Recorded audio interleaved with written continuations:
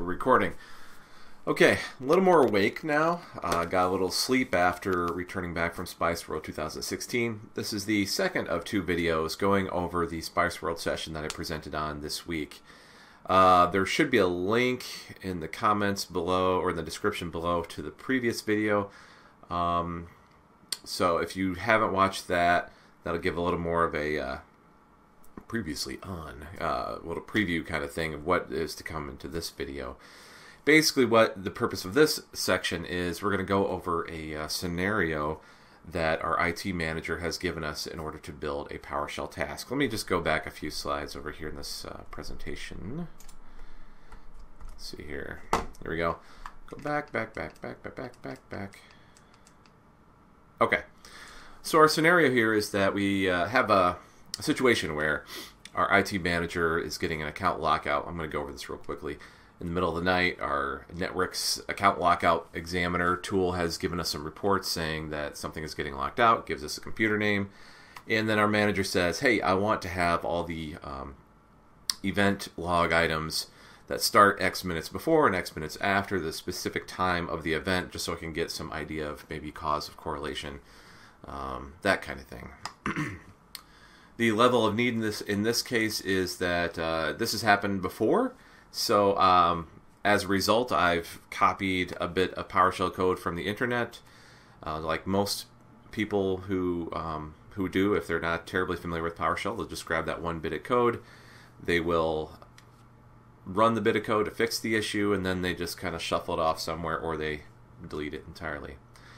I do want to show something at the tail end of this presentation to just show how I stash my PowerShell script commands and things like that for use later. There's a couple different ways you can do it. There's no right or wrong way. It's just the way that I like to do it. Anyway, so the level of need here is that the IT manager has determined that this happens enough that he would like some sort of tool to be produced. He'd like his junior staff to check out the event logs, and then he'd like to have some sort of consistent method of returning that data so that the junior admin or the IT manager can look at the information. So the underlined comments here, junior staff and consistent, those two things pretty much warrant having some sort of script or some sort of method in which to produce some sort of consistent, unalterable kind of method of getting that information, and that's where the tool comes from. The output that the IT manager would like is some sort of formatable, some sort of sortable, viewable way of looking at all the event logs from the system log in order to see, if there's anything happening before or after the event of interest. And I don't mention it here, but in some prior slides on the other presentation, I said, well, maybe as a bonus, we could look at all the event logs on the system, not just the system event log. And there is quite a difference in the amount of results that you're going to get, because system event log obviously is one event log, which is fairly busy on a system. But if you were to search all the event logs, I mean, we're talking hundreds of them. So you'll see in a minute what that looks like. And as far as the input goes, this is helping us decide what our output is going to be. We need the date and time of the event we're interested in, and we need the range of minutes. I'm not terribly concerned about getting 5 minutes before and 3 minutes after. I'm just going to get 5 minutes, 5 minutes, 3 minutes, 3 minutes. I'm just going to make a even window of time before and after the event of interest. So pretty much obvious here to use these parameters. Our script needs to do these things: find system event logs, X amount of minutes before and after the event of interest, and then we're going to provide the output, the outputted objects to the user, that's easy to do. That's just what PowerShell does. Oh, here's the slide. Sorry. So can we get these items from all event logs? That's our bonus. And now we're going to code.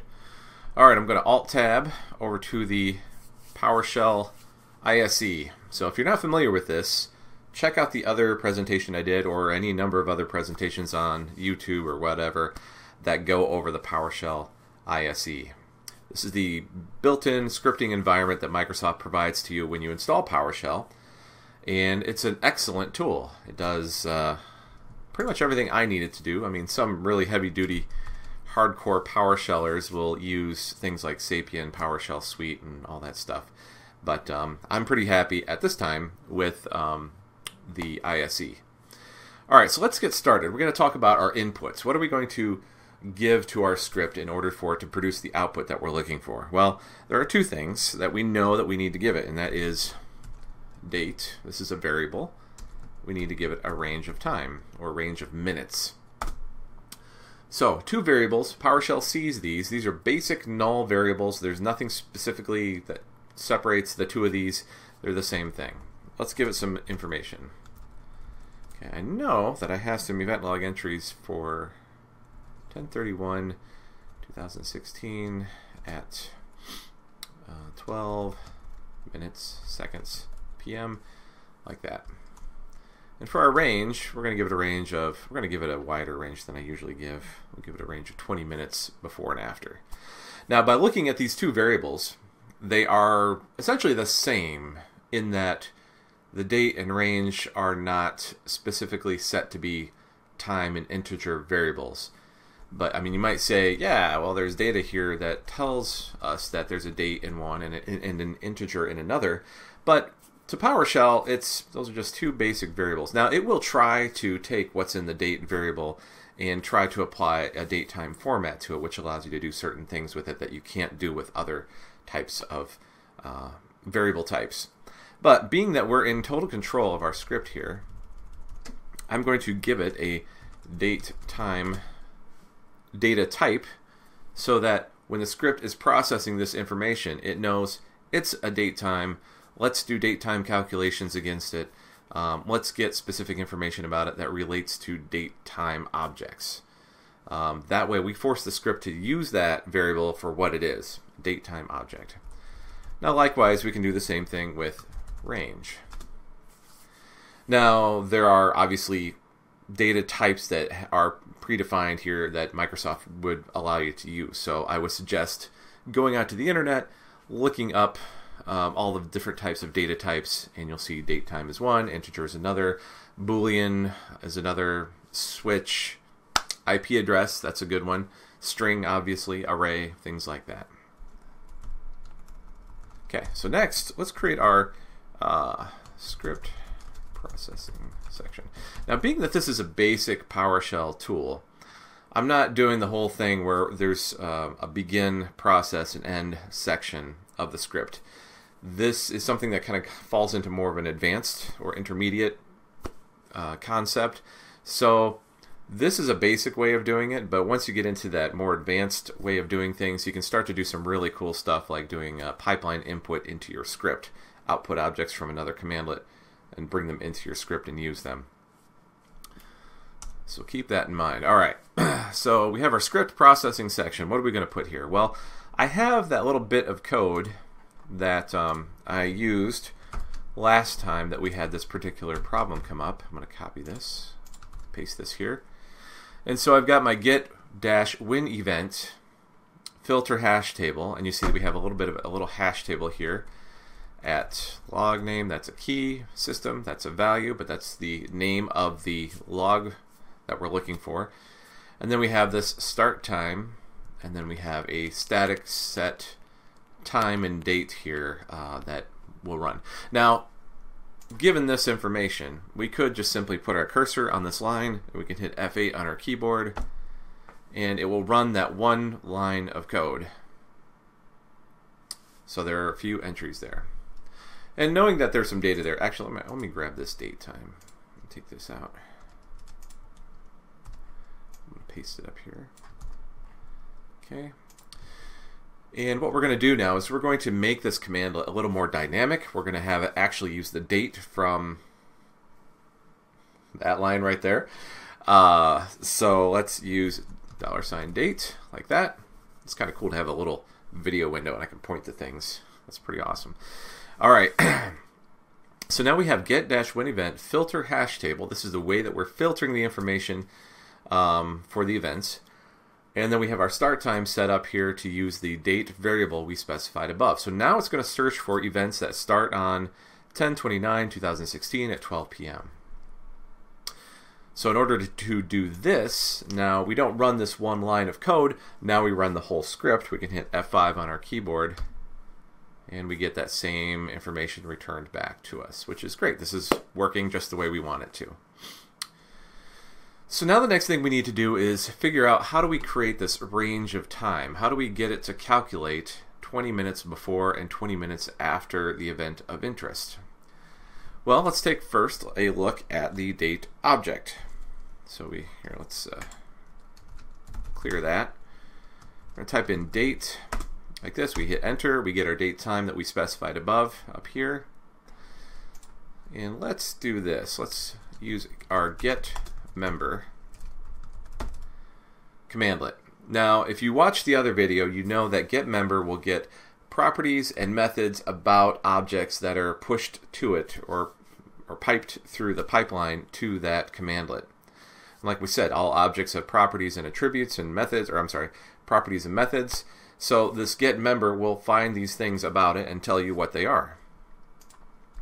So if I hit enter here, it'll give us a list of things about the date time object and what we can do with it. A variety of methods, a variety of actions that we can commit here against that date time object, and a variety of properties. Interesting thing here, we can do date, day of week, and that day of the week is Saturday. Or month 10, which is October, which is good. So that means we can also do the same thing with the methods. We can add minutes to our date. And as I hit tab there, you'll see that it automatically created that parentheses for us, so we can type in a minute value to our existing date, which now brings it to 12:30 p.m. This is exactly what we want. We want to add some information to that to create our date range. So let's do this up here. And I see that my face is going to get in the way, which it usually does. Story of my life. Alright, so add minutes, tab. We're going to do a negative range here. So that means we're going to subtract the amount of time that we specified up here from this time. Now, you might be asking yourself, why is there not a subtract minutes and a subtract days and subtract milliseconds and all that stuff? There's not. They figured that you can just easily just use the add minutes or add methods and just put a negative calculation in there, and that's exactly what they did. There's really no reason to create a whole second set of these things when you can just simply add a negative or a minus sign there. Okay, so let's say I'm just a beginning PowerShell guy, which probably the most seasoned guys I am, but that's okay. I don't mind being called out.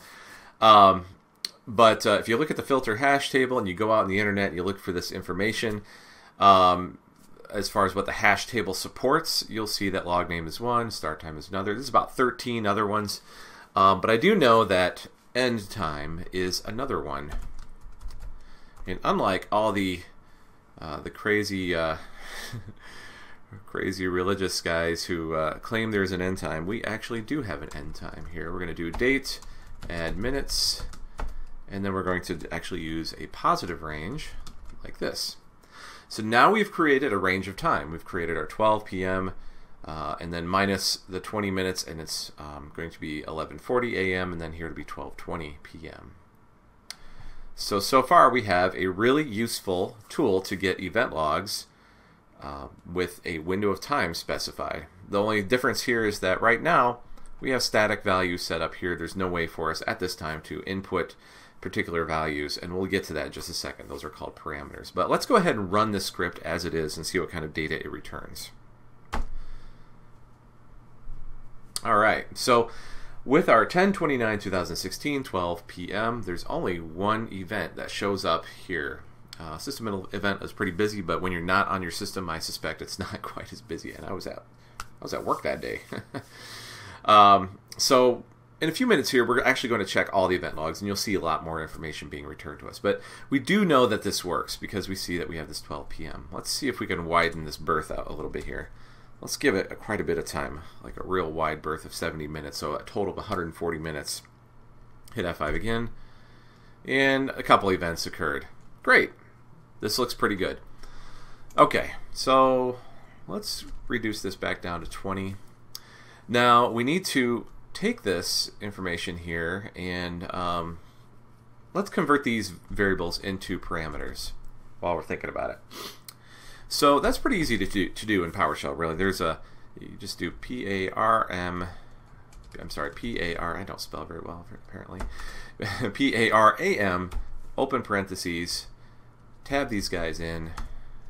This is part of your formatting. And you'll see that we got a little squiggly here, here, and here.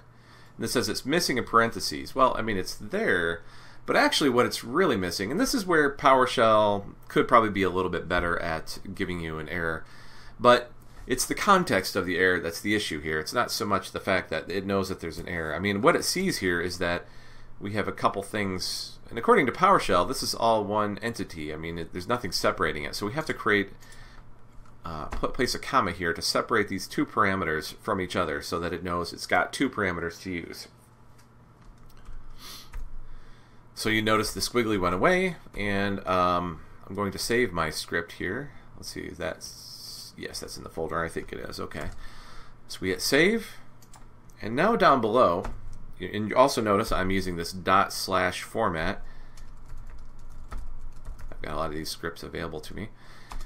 I use this // format. This is basically just using like a directory locator so that it knows where I'm trying to run the script from. This also accomplishes another goal, which is to kind of prevent you from accidentally running malicious scripts that might be in the same folder as, you know, maybe someone has written a malicious script called getService.ps1 and you're trying to run get-service.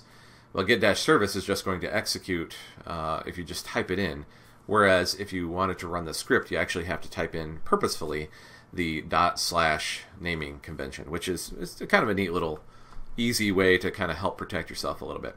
Okay, so now at the bottom we've typed in our get event range.ps1. Get myself out of the way here so we can see what's happening.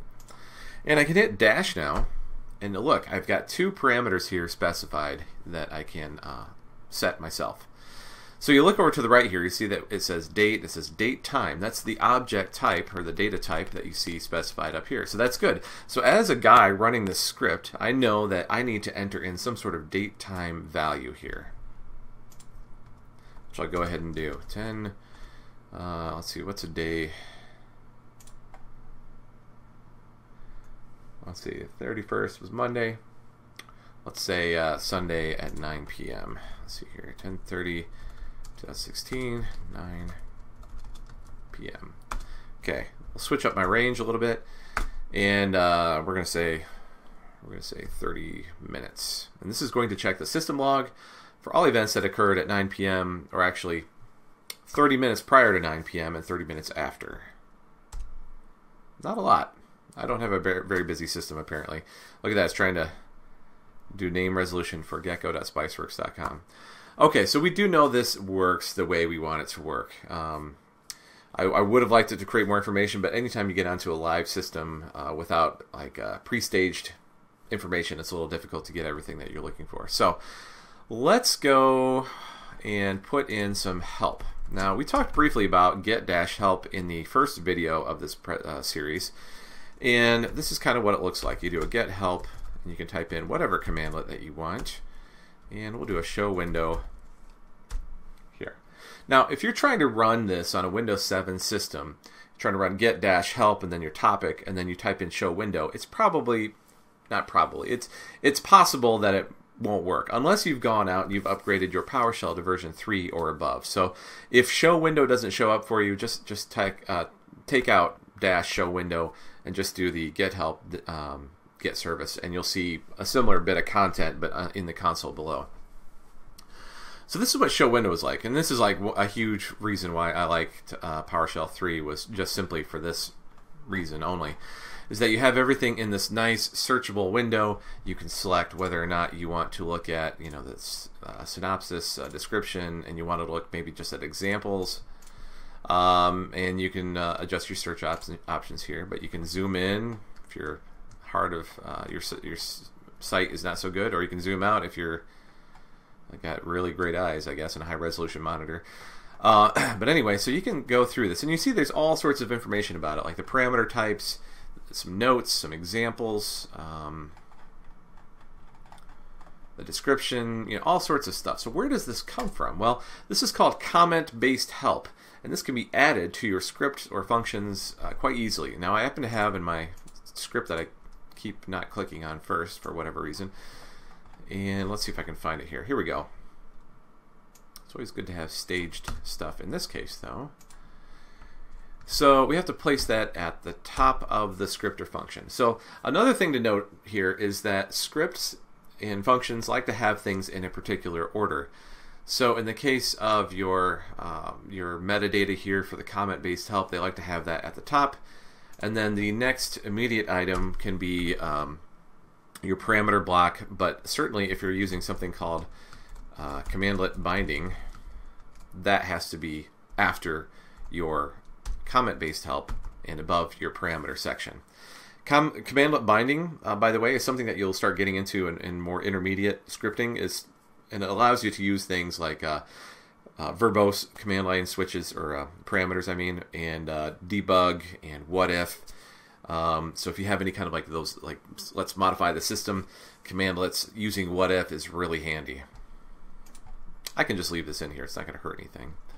So here I'm going to save the file, and then I'm going to do a get help, and we're going to refer to our get event range ps1 show window. And look, we have our help file right here. This is the information that maybe you give the script to somebody, or somebody inherits this script years from now, and they can run the get help against it, and there's all sorts of information here for them to look at that helps them run the script in the way that it was intended.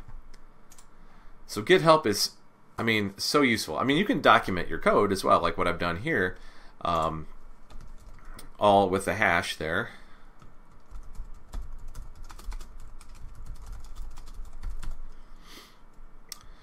And again, so with this little hash caret, that's how you can comment out an entire section. So if you got some code that you're still working on, you don't want it to execute just yet, you can put those little blocks in your code and document entire sections of code or lines of comments.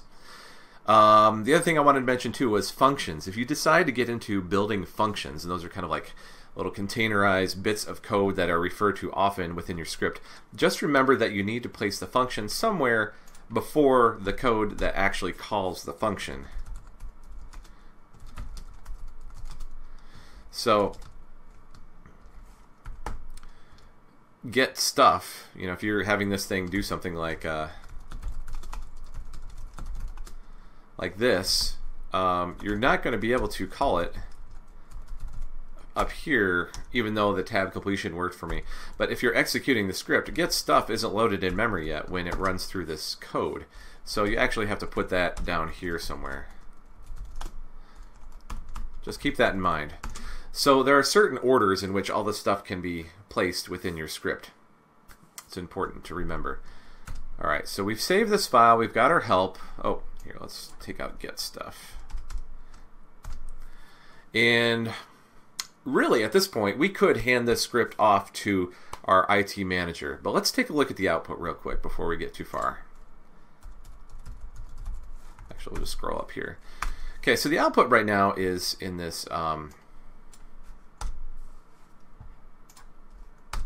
just basic text format, which is okay. But maybe the IT manager, well, he did say he wanted it in a way that he could sort this stuff. So if we use our grid view instead, this is a different output commandlet. There's a whole slew of them that are available to you. You'll see that we can actually get this in a browsable, filterable view where you can select columns to show and hide, and you can start doing some filtering at the top here. We have time created, we have ID, we have level display name showing like warning, error, informational, that kind of thing. We have the message column, which has the information for the event entry in particular. So this is good. For the most part, this could probably serve our purposes. However, if we decide to expand this out a little bit and get more event logs, maybe we want to show a column that says log name so that when we import this into Excel, we know which log these event log items come from. So let's close this out. We're going to use our old friend get member again. And actually, we're going to do this. We're going to do get member. We're going to outgrid view this thing as well. Oops. If I can type it, that would be great. And so we have a list here of all the members and properties, which we can sort for our get event range script. So this script here running has outputted itself all of its properties and methods to this grid view. So let's do this. We're going to filter on member type contains property. So we're going to look at all the different properties that are available to us. And we see we have I'm going to sort by name here because I like it by name. We have ID, which was returned to us before. We have the level display name, which was returned to us before. That was that error warning informational thing. We have message, which was the information contained therein, and then we had time created. Well, we actually need also log name. So let's go ahead and add all these. Now here's the thing. So when you run the script, you're going to get the 4 columns by default. I'm not sure why it picks those specific 4. But we have to, when we want to add additional columns, we have to either use an asterisk or we can specify them by separating them out with commas. You can't just simply add, some commandlets let you do this, but this script does not. But you can't just specify one additional column here. So we have to do it for all of them. So we have to do select object, kind of like SQL again. And we can do ID, time created, log, what's it, level display name. I can't remember this. Log name and message. Let's see if I'm right. Out grid. I'm going to zoom back out a little bit here.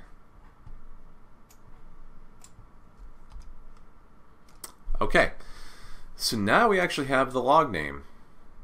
We have our ID, we have our time created, we have our display name of warning, we have the system log name, and then we have the actual message for the event entry. All right, so we had some extra credit here. Now this is good. We've done what we need to do here. We've provided the output that the IT manager wanted. We can share the script with him. He can save it on his system, run it locally, whatever.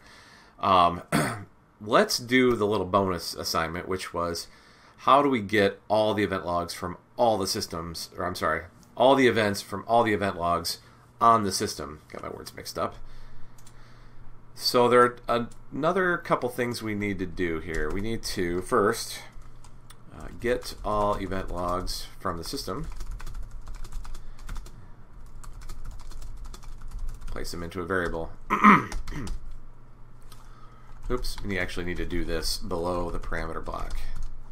And then we need to loop through all event logs in the variable and get the items of interest.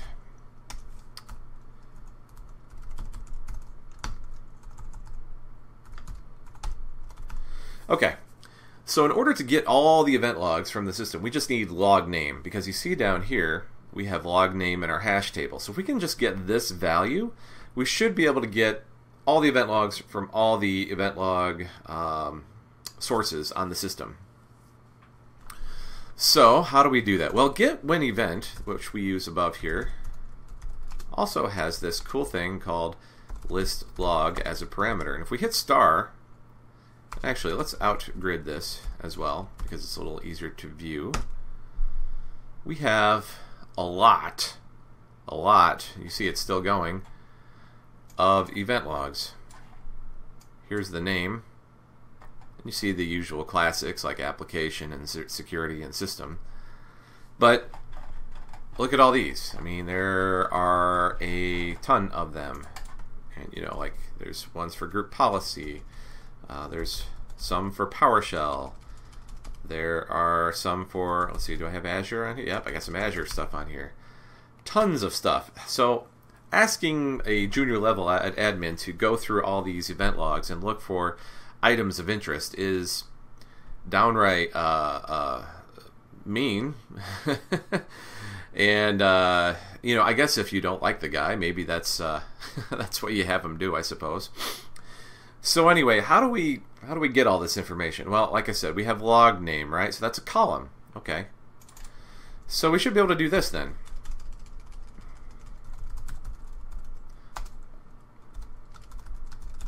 Like this. And this is the information we're looking for. We just need these values. We're going to take off out grid view, but we're going to take the rest of this. And I'm going to create a new variable, and we're going to call it log. And we're going to take all those log names, and we're going to place them into, actually, let's name this more appropriately. Log names.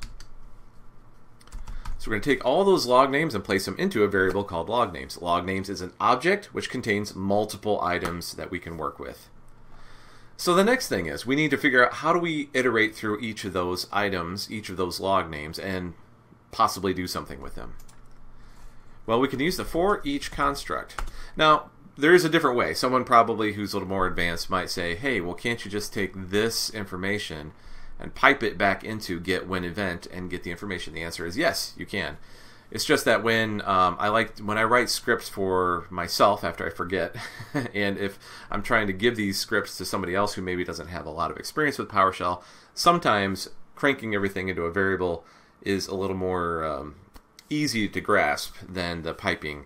So it's just a matter of scripting style here at this point. But like I said, I like to break things out a little bit to make it a little easier to follow for other folks.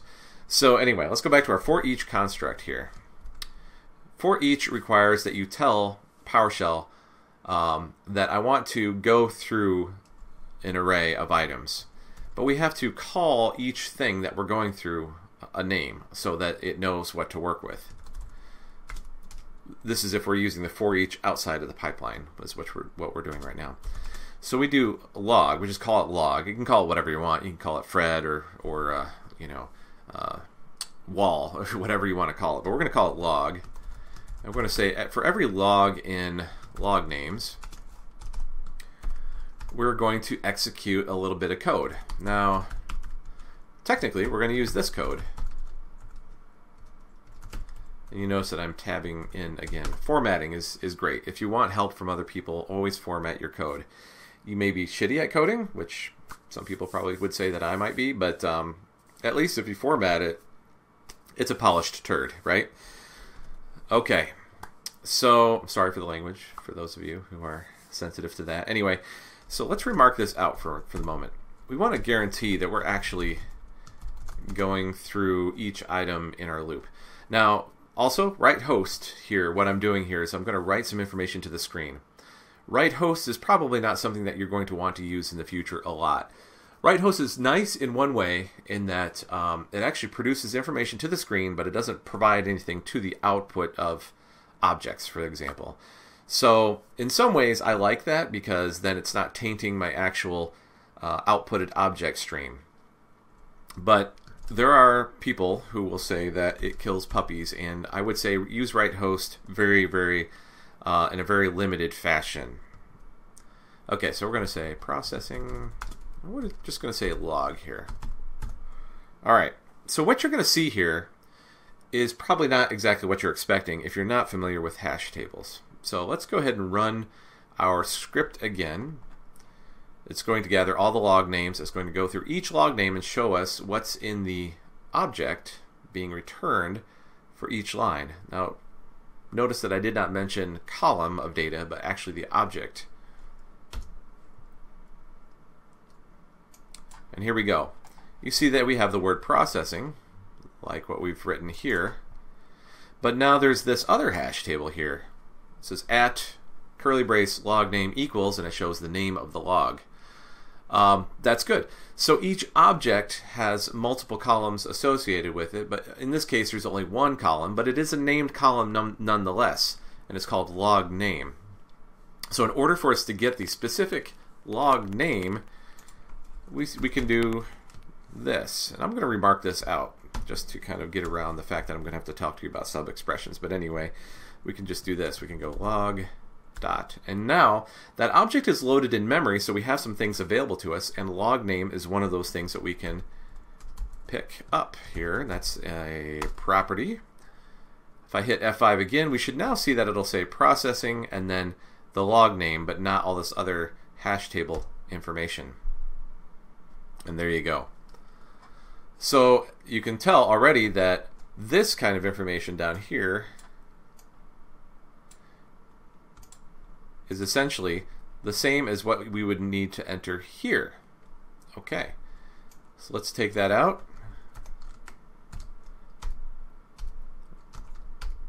We're going to take out the comment for get when event. And I'm going to take out the static value of system and replace that with $log.logname. So at some point for each log process, the word system will appear in here, and it will return all events in the system event log. Let's save this.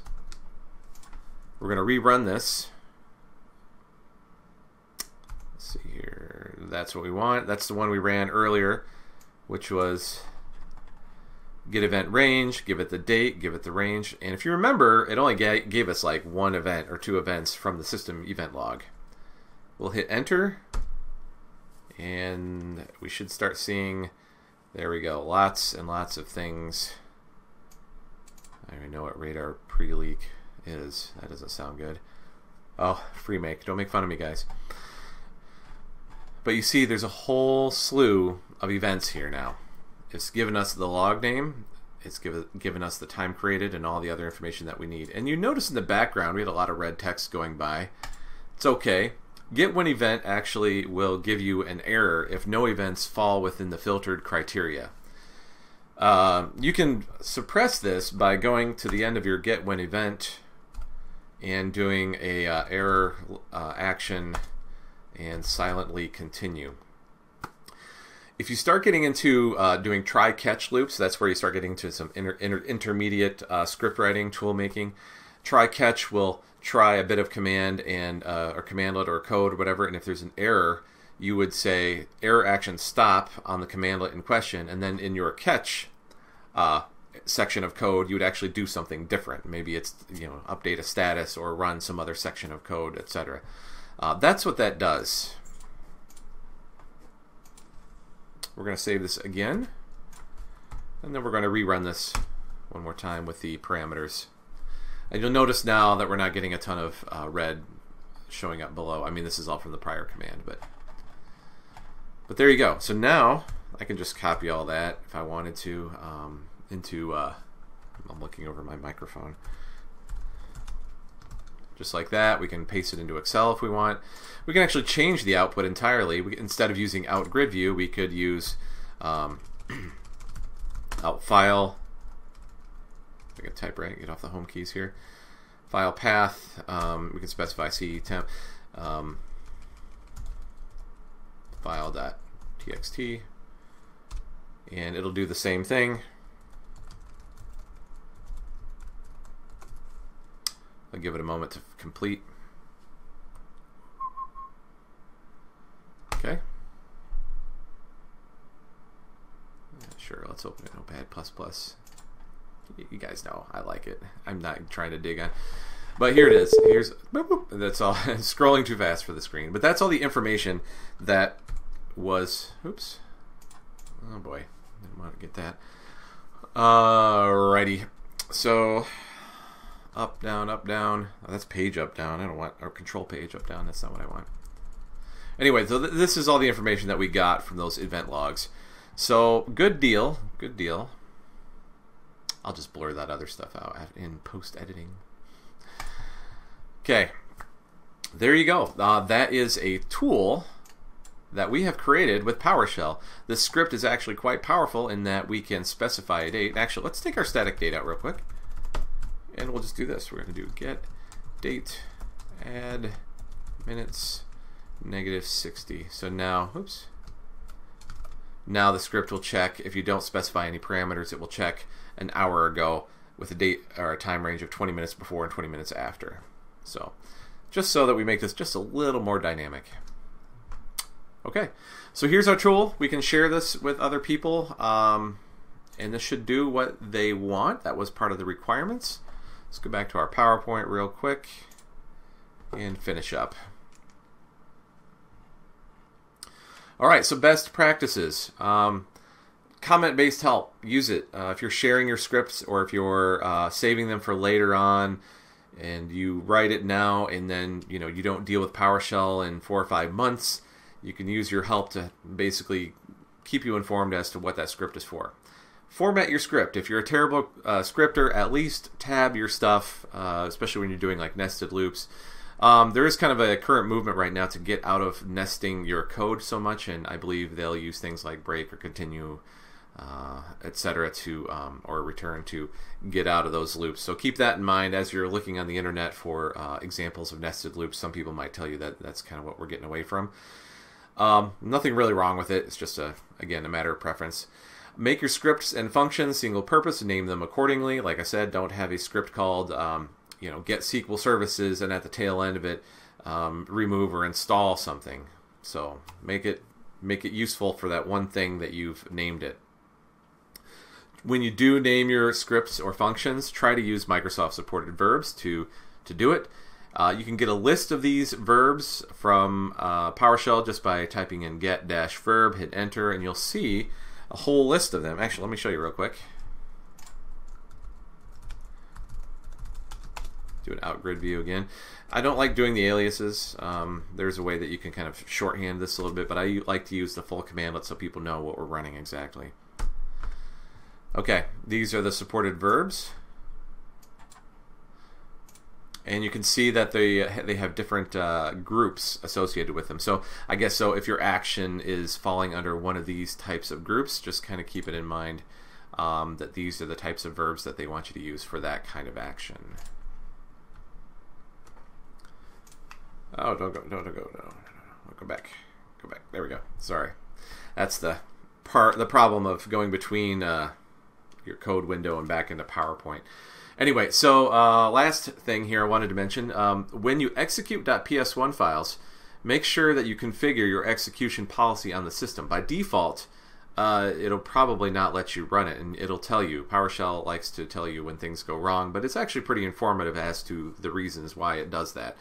So, for example, here we've got set execution policy dash, and I'm sorry for the line break there, dash execution policy remote signed, so that allows remote scripts on your network to be executed, but only if they're signed with a code signing certificate. But you can copy the script to your own system and run them from there if you like. There are other ones like bypass, which will bypass the execution policy altogether. This is not really a security measure, just so you know. This is just more of a way to control accidental code edits and things like that. So I'll give you a quick example. In my environment, we have a PKI, a private key infrastructure, and we have a CA built in on one of our servers to sign whatever. It hands out certificates. So I've got it handing me out a code signing certificate, and then I sign my scripts with that code signing certificate. And then onto my domain, I set up my execution policy to remote signed. All that really does, and also you have to deploy that certificate out to your domain computers, which is easily done through group policy, by the way. But anyway, what that really accomplishes is basically I'm just saying that whatever scripts that I put together, at least the ones that I specify, I don't want it modified and then accidentally run without re-signing it again. It's just basically more of a final sign-off, final check-off on the script. It's not really like a real security policy or anything like that. Just keep that in mind. Okay, so extra credit, share and enjoy. Make sure you save your files at .ps1. We actually did that in our demo.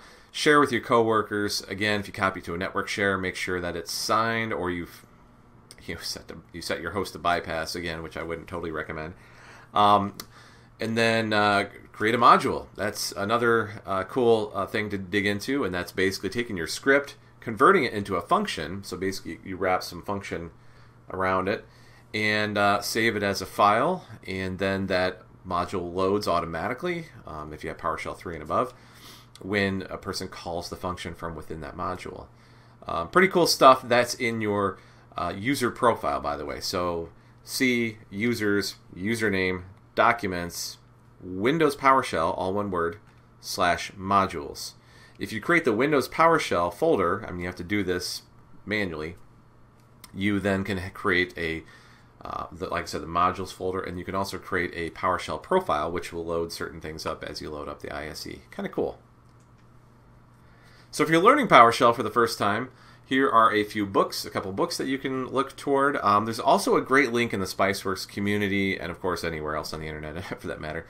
But I'll have to see if I can find the link, and I'll post it in the description. But basically, these two books are really, really good. PowerShell in a Month of Lunches, Don Jones and Jeffrey Hicks. They also do PowerShell Toolmaking, which a lot of the content in this slide show and demo kind of is referenced in the book somewhere. PowerShell Toolmaking in a Month of Lunches, again, by Don Jones and Jeffrey Hicks. And then finally, PowerShell 3.0 Jumpstart. If you're not a reader, you like to follow along on your laptop, maybe that's a little more your speed. Go with the Microsoft Virtual Academy. Jason Helmick and Jeffrey Snover do a really great back and forth kind of session. It's very very low key, very approachable, and they take you all the way from the beginning with opening up the console for the first time to actually installing the PowerShell web access on a server. Yes, you can do that. So you can install PowerShell web access, so you can open up your Android tablet and actually execute PowerShell against your servers. That is so cool, so cool. And again, anything by Jeffrey Snover. I mean, the dude invented it, right? So anything he's put together, video-wise, documentation-wise, etc. Good stuff. So this is the end of the demo portion of the Spiceworld 2016 Basic PowerShell Toolmaking session. So I really appreciate you watching this. I hope you learned something from it. Again, I'm not the top expert in PowerShell. I just happen to like to share what I have learned so that people can get into it. So again, I'm not going to be the best coder in the world. There's lots of others in the Spiceworks community specifically, but just even PowerShell.org. Reddit has a great PowerShell subreddit as well. Check all those resources out. Don't be afraid to share your stuff. We're all here to help you. And I hope to see you out there. So again, thanks a lot, guys, and we'll be seeing you around.